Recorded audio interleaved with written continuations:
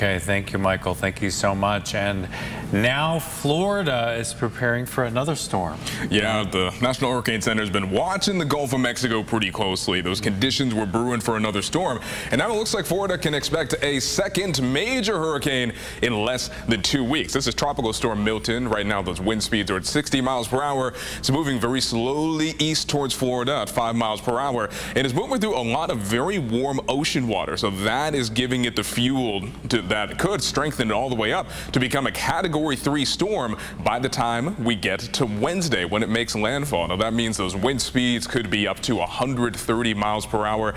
And there's a little bit of uncertainty still baked into the storm about where exactly it's going to go and how strong that storm could be. For one, it's definitely possible that it could become a Category 4 storm, so it could be even stronger. But look how wide that cone is. That represents the margin of error about where that landfall could be. So there's a possibility that in between now and Wednesday, it could veer further north and hit the Big Bend, just like Helene did, or it could go far south, going all the way down to the Fort Myers area. And the forecast models are having a little trouble agreeing. Now, these are called spaghetti plots. Each one of these shows what each forecast model thinks is going to happen.